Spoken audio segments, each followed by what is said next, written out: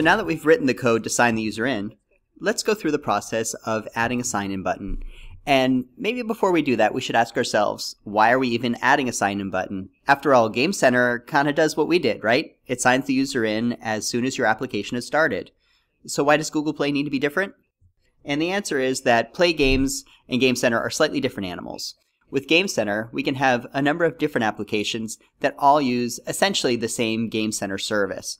And what that means is when the first game the user ever attempts to play on this device signs into Game Center, the user will see an approval dialog, and maybe they'll have to go through a few setup steps.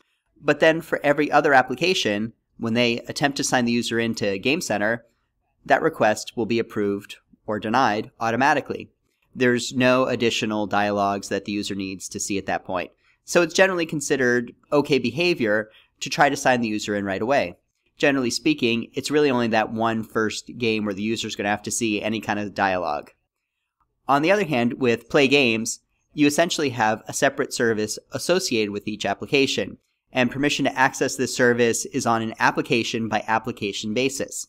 That means that the user may go through an approval dialog to say sign into Play games on one game, but then they'll still need to go through an approval dialog for every other game that wants to use its own version of Play game services. And the user can accept or reject each of these applications as he or she sees fit. And on top of that, these generally aren't in-game approval dialogues. We have to switch to an entirely different application, usually Google Plus or Mobile Safari, to show that OAuth 2 sign-in dialog. So it can be a jarring experience to start up that game and immediately having to switch to an OAuth screen without giving the user any kind of context as to what's going on or why they're switching to another application. And that's why we want to be careful about signing the user in to Play games as soon as they start up your game. We want to avoid this experience. So how do we present the sign-in button to the player? Well, my recommendation is be assertive yet friendly, much like this puppy. Hi, buddy. And what I mean by that is, yes, you don't want to switch the user to an OAuth consent screen as soon as they start up your game, but on the other hand, neither do you want to hide the sign-in mechanism through some kind of hidden menu feature. I've seen applications that have social login features, but they're often hidden behind a menu. I've got to go into options or features and preferences, and somewhere in there is my social login. And you might think at first that maybe you want to put your Google Plus sign in there as well. However, you have to remember that this sign-in process enables a number of features that aren't purely limited to, say, sharing something on your social network. Play games can also, for instance, store your scores on leaderboards, or save your game in the cloud, or record achievement progress. And if a user is in a situation where they think they've submitted their score to a leaderboard, and then it turns out that that leaderboard never got their score submission in the first place because they weren't signed in, the user could be genuinely unhappy. You know, same deal if they thought they were earning a difficult-to-earn achievement, and then they don't get credit for it because they weren't signed in. Or even worse, they think they're saving their game to the cloud, and they're not because they forgot to sign in on this device. So I do recommend being a little more aggressive with your sign-in button than hiding it away in a menu somewhere. Two patterns that we've seen that have generally been fairly successful are, one, put your sign-in button somewhere fairly prominent on, say, your title screen, where the user will first see it, maybe even include a little text that says, hey, sign in here to save your scores to, social leaderboards or something like that. A second pattern we started seeing is games asking the user through an in-game dialog box when they first start up the game if they would like to sign into Google to enable cloud save. I suppose this method is a little more assertive than the previous method, so our puppy is slightly more assertive.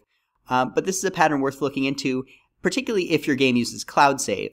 This is a case where if the user isn't signed in and they think they're saving their game to the cloud and they're not, they could be really unhappy. So in that case, it might be worth being a little more assertive about promoting sign-in. Again, stay polite, but assertive. So with that in mind, we can finally go back to adding our sign-in button to our game. Now I'm going to switch to my nib here, and I'm going to add two things.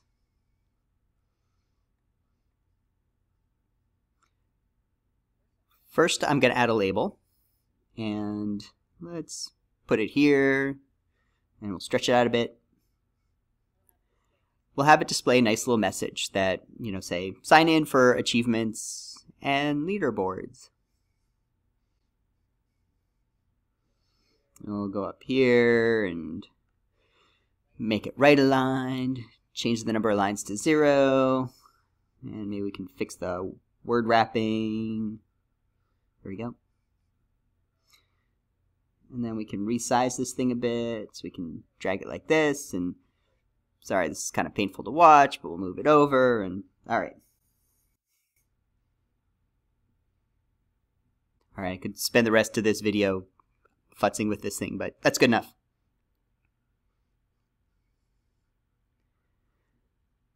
The next thing we're going to do is add our sign-in button.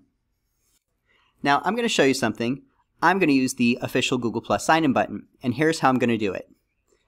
First, I'm going to drag this button on screen, and then the next thing I'm going to do is go back into my Downloads library, and I'm going to open up the Google Plus iOS SDK. And do you remember how I told you not to add this Google Plus bundle? Well, for demo purposes, I'm going to add it. You can follow along if you want, but we're going to delete this all in a few seconds, so up to you. But I'm going to add this Google Plus bundle. I'm not going to copy it, just add it as a reference. And then this button, I'm going to change its class from a UI button to a GPP sign-in button. This stands for Google Plus Platform Sign-in Button. And then the last thing I'm going to do is go into my intro view controller, and I'm going to remove this call here to authenticate within view.did.load, right? We don't want that to happen automatically. We want the user to click the sign-in button. And then, I forgot one thing. Let's go back to my Xcode project, my nib, and using my springs and struts, let's change this so that these all are anchored to the bottom here. That'll make sure that when the screen gets shortened, which it will because it's within a navigation controller, these buttons and labels will still be seen on screen. And the last thing we're going to do is actually remove all the text from my button. So it looks like an empty button with no text, right? But now watch what happens when I run it. That empty button with no text magically has been turned into a Google Plus sign-in button. Isn't that cool? Not only that, but it follows all of the proper branding guidelines. It turns out that making this sign-in text slightly offset from the center like this is not easy. And what's even cooler is that if I were to view this in French or German or one of a number of other languages that we support, this text would be properly localized. There's no additional work I would need to do to localize this thing. And now watch what happens when I click the button. After a couple of moments, you can see that Authenticate was called for me. Again, I didn't have to add any code for this to work. This Google Plus button made all the calls for me, right? It made a call to GPP sign-in, shared instance, authenticate for me. I didn't have to do any other code to hook it up, which is pretty cool. And so in case you're asking, hey Todd, if this Google Plus sign-in button is so great, how come you're not actually using it? The reason is that these tutorials are generally made for game developers. And so I know that for many of you, you prefer to render your buttons inside your game engine yourself. It can be somewhat problematic, I think, to take a UI button or some class of a UI button and somehow display it on top of your game engine. A lot of game engines just don't work that way. And so my point here really is just to show you that this Google Plus sign-in button isn't magical, but it does do 3 things for you. Number 1, it properly displays the sign-in button using all the proper branding. Number 2, it localizes the text for you. And number 3, it calls Authenticate when you click it. But since I don't want you to have to rely on the Google Plus sign-in button, we're going to get rid of this official sign-in button and just do it ourselves with the regular UI button so that you can see the code that would get called in case you want to render this button inside your game object, which I imagine many of you will. So let's do that. First thing we're going to do is we're going to, we'll delete this bundle because we're not going to use it. Goodbye. And then we're going to say that this button is in fact just a normal old UI button. The next question you might be asking then is, okay, great, so how do I display the sign-in button using all the proper branding guidelines and the offset text and all that? And for me, the answer is usually, let's just display these as graphic buttons. You don't get the advantage of localizing your text, but it is a little easier. So if you go to this link that is going to magically appear on your screen right now, I have a link to a zip file that you can download that contains some of the artwork that you would need to display your own Google Plus sign-in button. Once you download the zip file, you'll have something that looks a little like this. We can unzip it, and we've got a folder named Artwork, and let's just drag this into our application. And yeah, let's copy it.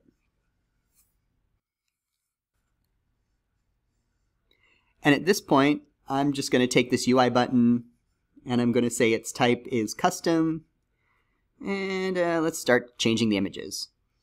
So normal for when you're signed in normally, or we're displaying the button normally. Change our state to highlighted, and in that case I'm going to use the sign in pressed. We'll use the same one for selected.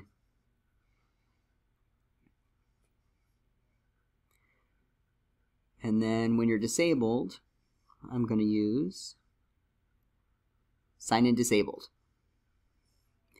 And so now our UI button is still a UI button, but it has a completely graphic look, and so it kind of looks like the official sign-in button. The next thing I'm going to do is let's hide a few of these things. Bring up our helper editor. And I'm going to just start adding some outlets for my button and my label. So I'm going to drag this in here, and it's an outlet, and I will call it sign in button. And I'm going to do another one for the label.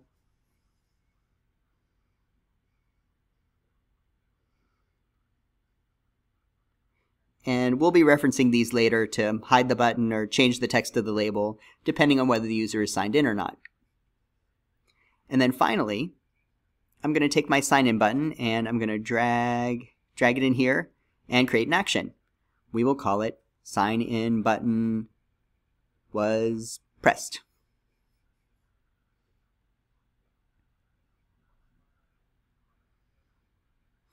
And all I actually need to do here is called GPP sign-in, shared instance, authenticate. Again, this is really all that the official Google Plus sign-in button does when you click on it. So we needed to add in this one action, but otherwise we're going to get a button that behaves pretty similarly. So now we can run this. And I'm going to click the sign-in button. And there we go. We have our bearer token here in our console log. So it looks like sign-in worked. By the way, in case you're wondering why we're not seeing that OAuth dialog that we saw the first time, it's because our system is smart enough to know that if you're logging in or signing in to the same application as before, with the same account as before, and the application isn't asking for any new scopes and you haven't done anything to deauthorize the application, it will assume that you're still cool with signing in. And so it won't show that sign-in dialog every time you want to sign in, which would start to get pretty tedious. We can take advantage of this situation by automatically signing the user in on subsequent visits. So it kind of makes sense to have this button on screen if it's the first time the user has visited the application or they haven't signed in. But if the user is already signed in and we know that we can sign them in silently, well then at that point it makes sense to go ahead and do so. And we can do that by calling the try silent authentication method. And we're going to do that by going into my intro view controller, and on view did load, after I initialize GPP sign-in, I'm going to call my GPP sign-in shared instance try silent authentication. Now what this method does is it basically looks and sees if I've signed in the past with this application. If I have, it'll just go ahead and try and sign me in, no clicking on the sign in button required.